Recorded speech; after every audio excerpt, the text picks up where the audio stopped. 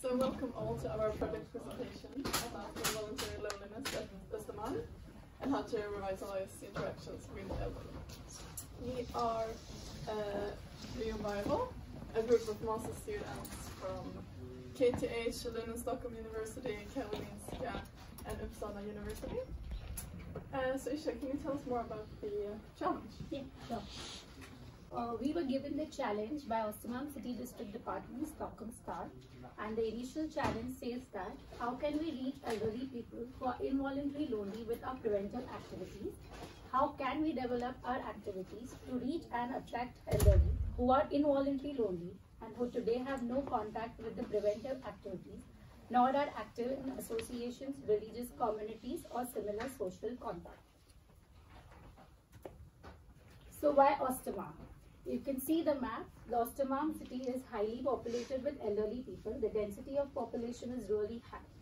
As well as in the statistics, in 2020, approximately 20% of elderly population of Stockholm lived in Östermalm, and that is subjected to increase to almost 21.2%. So the challenge has been given to us keeping in mind the vision and the goal that Stockholm is an age-friendly city under the World Health Organization. Also, a study conducted by Centrum says that approximately 24% of elderly people in Östermalm, they feel lonely at least several times in a month, and 11% of them consider themselves involuntarily lonely.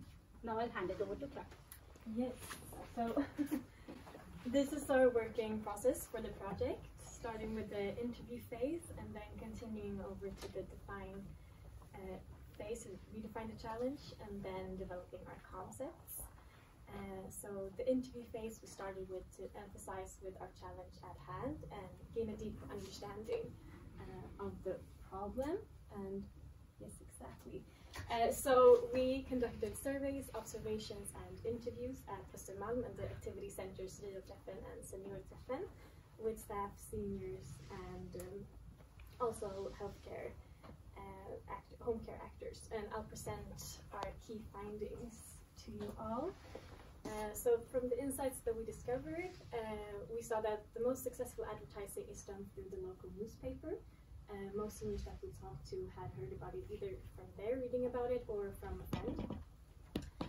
And then we also have seen that the staff, and specifically staff member Clara at the centers, are very important in creating and keeping an atmosphere that the seniors enjoy. The services provided by handyman and fixer Paul and IT support Olivia are also very popular. And very important, the seniors very much like home visits by them and consider Paul also as one of a kind that we've heard about a lot. Yeah, he's here today. Both of them are. And they're also very important as they come in contact with seniors that the centers don't always reach. So that's an important finding. Yeah, visitors primarily come for games and companionship, and they are very happy with the low prices on such as fika and lunches. And then we also saw that many talked about how they find, or some think that the centers are put too close together and would like to see more locations. And they also expressed how they would prefer longer, more flexible opening hours, and especially during nighttime or evenings, as many feel most alone then. Some also worried about the facilities becoming overcrowded. If awareness were to increase, then they would become more popular. And we've also seen that there is a stigma surrounding the centers, and Ribjer as it is connected to an elderly home, and many that we've talked to on the town have said that, well, I'm not that old yet, so that's why I haven't been going. Yes, so after gathering this information, we continued on to redefining our challenge based on these findings. And we identified three main problems, which is lack of awareness, and that many elderly don't know about the activity centers. There's also the mental barriers, where it's hard to take the first step of leaving your home, and when you don't know a lot of people at the centers, etc. And then the physical barriers, and sometimes hard getting around, or similar, and we've decided to focus our efforts on easing the lack of awareness and breaking the mental barriers, as there are today a large amount of private services around Östermalm that specializes in transport and physical care for elderly. So we've been putting in most of our efforts on those two areas. Yes, and the redefine the problem or challenge statement is, then how can we achieve a more age-friendly society by raising the awareness about existing support communities and by removing barriers that prevent people from joining them. And this brings us over to our concepts. Thank you. We've imagined that we want to do a complete rework of how Östermalm elderly care interacts with the public. We think this would be game-changing. But because it's such a complex problem, we're not talking about one generation here, we're talking 65 plus. This is 2, 3, 4, 5 generations, depending how old they are. And also because everybody is a unique individual. What interests one person is not going to interest another. What attracts one person might send somebody away. So we decided to tackle this with a multiple concept process. All of the concepts that we've looked at, after our interviews and our insights, we found out they need to be analog, not digital. The 65 plus year olds tend to not enjoy having to learn technology. They want something physical that they're familiar with. Our solutions also need to be down to earth. We're working with government money here, we're working with fixed budgets, so they need to be implementable. This needs to be realistic, something that can be done and in control quite quickly. And finally, they need to be easy to understand, because a simpler idea is theoretically easy to implement, but also a simpler idea is easy to explain to the people that you're trying to gather interest from. So, seeing as we were coming up with a multiple concept angle to tackle this problem from different directions, we had to decide what directions were we going with. First, we asked ourselves, how could we bring people to the centres? And this was really the challenge that we were given right at the beginning. But we also asked ourselves, how could we enable bringing the centres to people? But Matt, I have an idea. The membership program is a long-term solution that aims to help the people take the first step. And once we achieve that, it helps them to stay motivated and come back to the centres and become a part of the society. The membership program consists of 3 things: the membership card, the information brochure, and the welcome box. You can take a look at your items that you give you out. So the membership card, as I have it here, you can take a look on it. And as you can see, it's have a coffee card, which is supposed to, after you collect 9 coffees, you buy 9 coffees, you get the 10 for free. The activity card, when you attend 9 activities, then you can get a free coffee as well. And the last one, which you can see here, is like when you bring your friend in, both of you get a coffee. It's a simple idea that has been implemented like on ICA shops and membership, like gym memberships. So it's a well-known. So we got those tested. They've been handed out for 3 weeks at the centers, and we received a really good and positive feedback from the members and even from the staff. One thing that they concerned was the time it takes to give the stamps, but that can of course be redesigned. The next thing is the information brochure, as can be handled out as well. And the information brochure is supposed to be handed out on different points of contact as hospitals, shops, cafes, or you name it. And it's a way to introduce the Rio centers and senior centers and the staff that works here, so you guys, out to the world. It's a nice way to, that's why we put your name there. And we put all the important information about the centers, well, who we are, what we do, and where we are. This picture, it can be changed depending on which people we want to target. Maybe those look a little bit older, but like 65 is new 30, right? So you can change the picture. And of course some information about the loyalty program. And the welcome box, because a good guest never shows up empty-handed. And a welcome box is a way for a handyman and IT specialist to bring it with them when they go for the first time to someone's home, and bring it with them because it's eye-catching item that you can see here. Yeah. It's space again. That consists of everything we mentioned, like the information brochure, the loyalty card, and we know that you have been giving out some spikes for elderly people during winter, so why not give it as a gift as well? Thanks, Peter. So now we're coming up to our second angle of attack here, bringing the centres to people. And we're hoping there's a bit of a wow factor. We came up with Rio Mobile. This is a converted. This is a converted standard 9 metre by 3 metre by 4 metre delivery truck.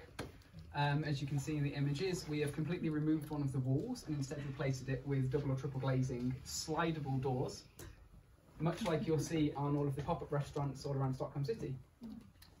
The idea here is that it combats a lot of the problems. It allows you to fight the overcrowding issue that some of the current visitors have if you got more popular by giving you more space.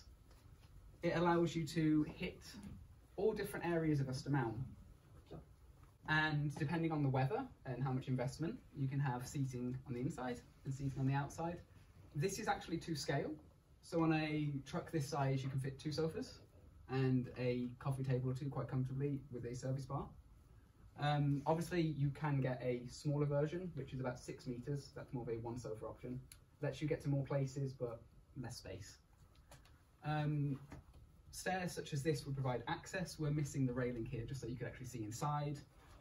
But as well as stairs, there are portable chairlifts that we've researched into that you could bring, and also depending on the model of truck you get, the back end of these trucks can act as either a lift or a ramp, and that is very easy for access for people to come in and out. We researched locations where this could all park. These are 17 locations, specifically around Östermalm, that fit a truck of the 9 metre length.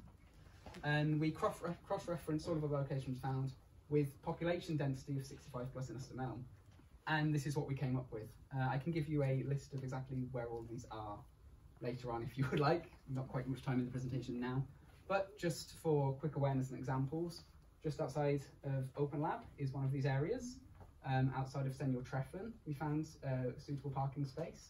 And if this was launched, you could do a collab with Open Lab to announce it. And more importantly, well, not more importantly, more media importantly, shall we say, there is space outside of SVT's headquarters that you can talk to, which might be nice for local news.